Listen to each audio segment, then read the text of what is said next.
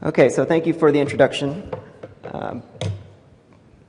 So I am going to be talking more about nuclear engineering to you guys today, and the title of this talk is similar to what the title of my dissertation was, but I'm going to talk about a subset of my dissertation, which I think may be more applicable to the audience that's here today. The authors on the talk are my advisor, Marvin Adams, and then Mihai Anitescu, who is a staff member at Argonne National Lab, and who has mentored several CSGFers through their practicums, and he's the one that kind of got me started down this path.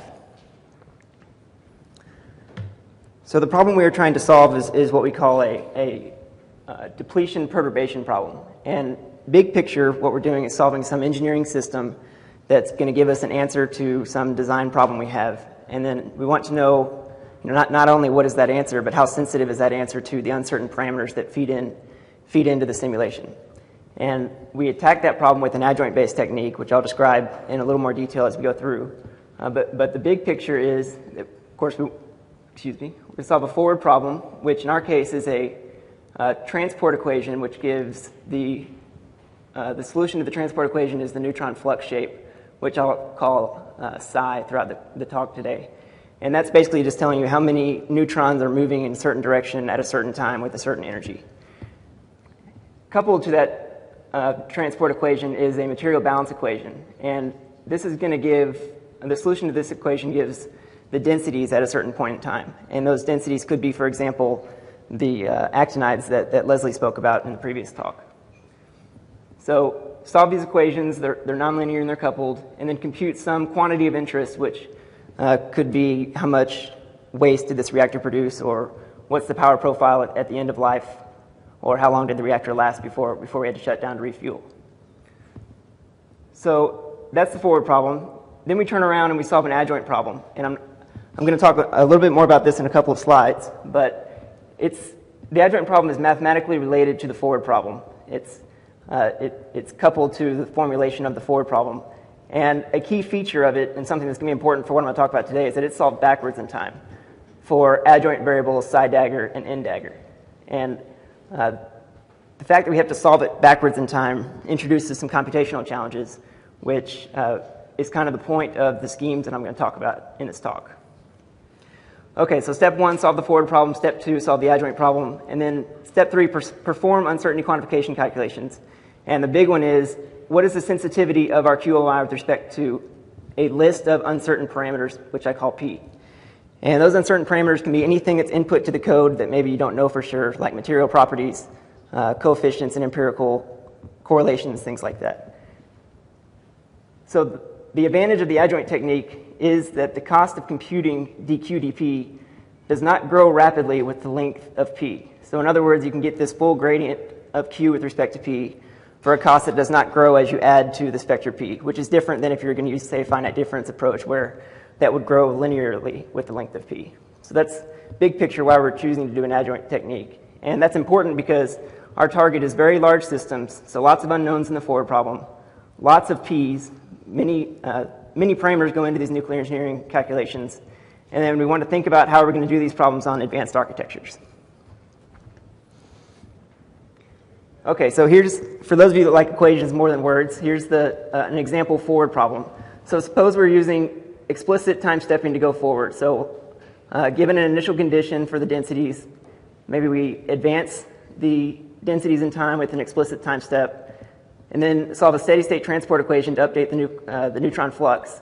And the transport operator H depends on the solution to the material balance equation N, and vice versa. So these are nonlinear equations that we have to advance through time. And then at the end of the day, we're interested in a QOI that, for this simple example, depends only on the solution at t equals tf. And that QOI, I write like this: it's some integrated functional of the solution. And our goal, again, is to compute dq/dp for every p. So this slide kind of introduces the point of the schemes that I'm going to talk about today. So the adjoint problem that leads to dq/dp, so the adjoint problem that leads to this gradient vector has this form right here. I'm not going to go through these term by term, but you'll see that there is an adjoint material balance equation that kind of corresponds to the forward material balance equation. There's an adjoint transport equation that corresponds to the forward transport equation. And then there's a terminal condition. So this thing is kicked off at t equals tf and to solve backwards to t equals t0. But the key thing here is that at every time step, when we need to evaluate these terms that are in the adjoint equation, we need access to that forward solution. So the adjoint equations are kind of linearized about the forward problem. So the question is, how can we efficiently access the forward solution in order to form these terms that are in the adjoint equations? And the broad name given to algorithms that do this is called checkpointing schemes.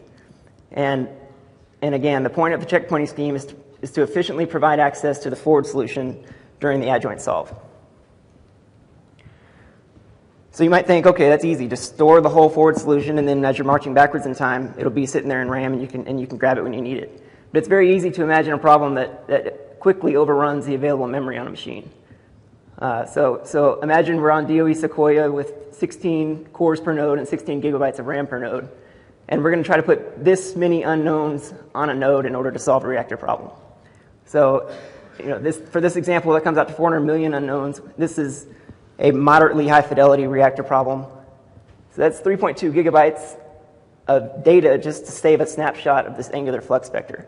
And we're going to need 1,000 of them or something, 1,000 time steps. So there's no way we're going to be able to store this in RAM and then just use it during the adjoint solve. And moreover, the future does not bode well for an approach where you're just going to try to store everything, because we're headed to extreme CPU counts, decreasing RAM availability, and expensive I/O. So we're trying to think about how to solve this problem on advanced architectures.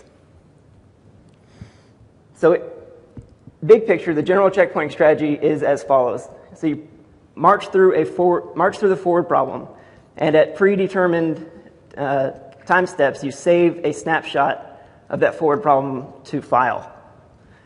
And then you turn around and you start working in adjoint mode, and then when you get back to where you saved a copy of the forward solution, you read it back into RAM, recompute some of that forward problem, and save it in RAM as much as you can afford, basically. And then march through that point in adjoint mode, and then repeat until you get back to t equals t0. So I'm going to talk about how we've adapted this to be a little more efficient. And in order to do that, I've got to explain a little bit about how we solve this transport equation.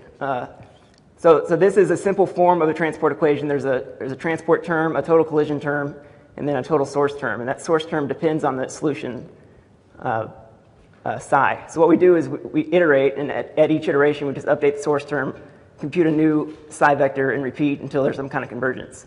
And each one of these iterations is called a sweep. But the key thing is it's common in nuclear engineering to represent the angular dependence of this right-hand side in terms of some polynomial expansion. So instead of saving point values in angle, we save coefficients and functions that represent an expansion. And at the end of the day, what that does is makes it so we don't have to save as much information about the angular dependence of psi. We just save it in terms of an expansion that after so many terms converges to that angular dependence. And so that's what we're going to leverage to do these checkpointing schemes. So the new schemes are going to checkpoint, i.e. write to file, write to RAM, read from file, these converged source moments, or these coefficients that are in this polynomial expansion, instead of reading and writing the full angular flux vector. So that reduces the RAM footprint and the file I/O loads, because typically the number of moments to represent the number of angles, the number of moments used to represent the angular dependence is much less than the number of angles. So we have to save less information. The cost of doing that is that when we need psi, the full angular flux vector, to compute a term in the adjoint equation, the cost is a full sweep, which is just a repeat of the last source iteration scheme, a repeat of the last iterate of the source iteration scheme. So at the end of the day, what we're doing is we're paying flops for less memory and I/O costs, which is kind of what the machines are doing. Flops are becoming more and more available. Memory and I/O is becoming more and more expensive. So I'm going to go through a series of schemes, and I'm going to use these symbols to kind of represent what's going on in these schemes. So the boxes are FFS and AFS. That's a forward fixed source solve and an adjoint fixed source solve. And that's the bulk of the computing cost that goes into these algorithms. And then FSW is a single sweep. So remember, there's maybe a couple hundred sweeps per full fixed source solve. So these sweeps are computationally less expensive than doing the full solve. And then the circle guys have to do with memory operations. So the red circle is with SA in it, that's the cost to store the angular flux to RAM.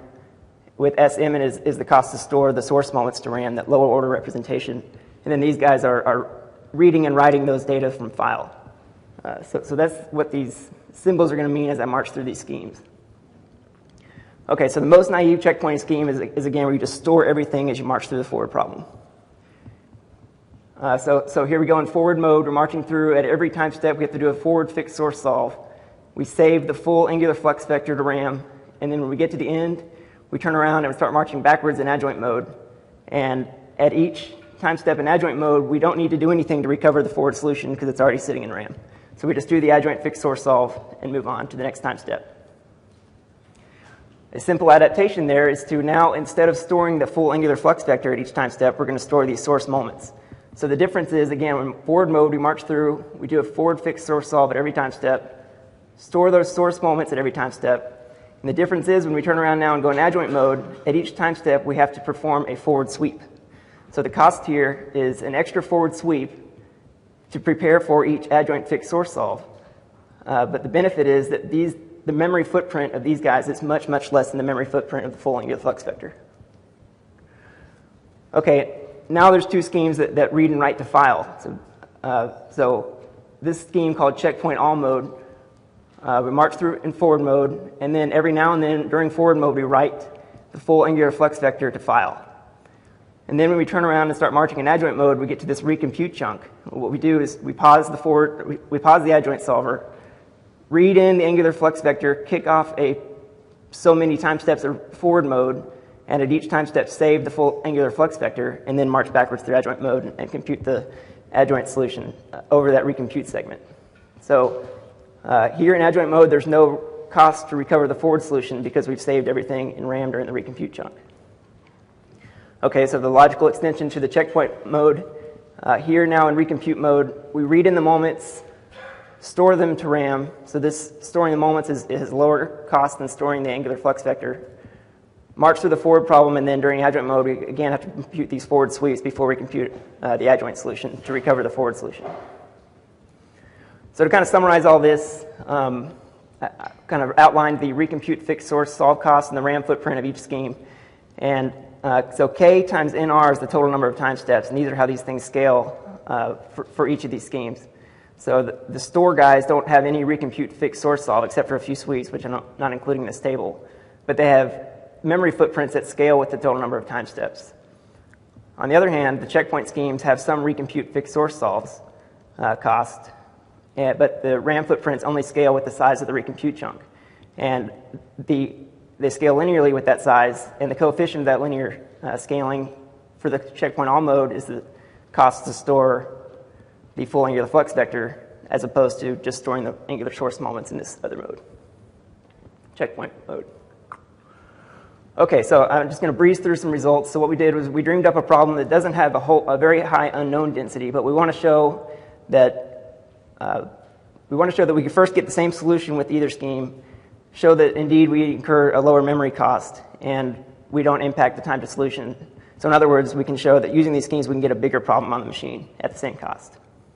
So I'm going to show results from, I think, 8 different schemes on 3 different processor counts and 3 different number of unknowns per CPU. Okay, so the chart on the left is the RAM footprint of those 8 schemes for this particular problem. And again, it's not a very big problem. So the largest RAM footprint is only 26 megabytes. But you can see that the schemes that only checkpoint the angular source moments have a much lower memory footprint. And that memory footprint, the ratio of one to the other is basically the size of the recompute chunk. So there's very large memory savings here that would scale to larger problems. And then this plot shows the time to solution for each of those schemes. So the guys that don't have to do any recomputing take less time, but there's basically no difference between storing everything and storing just the source moments because the extra flop cost is only a few forward sweeps. And then the guys that write to file, again, there's no penalty for performing those extra few sweeps compared to the penalty that you're paying by reading and writing and storing full angular flux vectors. So that's the takeaway here basically is that we have a lower RAM footprint, but we didn't impact the time to solution. And I, of course, have other results. I decided not to show them to talk about some of the stuff upstream of the results. But basically, to summarize, we eliminate the need to store many copies of psi, and by many I mean something that scales with the size of these recompute chunks, by just checkpointing these converged source moments. And what that does is reduce the memory footprint of the algorithm at the cost of extra flops, but that's okay because that's kind of where machines are going anyways. So the scaling results show that we don't impact the time to solution. Essentially, we can get a bigger problem on the machine, and in general, the nuclear engineering problems scale. The more unknowns you can get on a processor, the better. So we can get a bigger problem on the machine and increase our time to, or decrease our time to solution. So questions and discussion. I'd be happy to take any questions you have. I do want to thank the CSGF program for opening doors and leading me down a path that I didn't even know existed before I started here. And also, in collaboration with Mihai, some of the funding was from this Caesar Center. It's an exascale center funded by DOE. Thank you.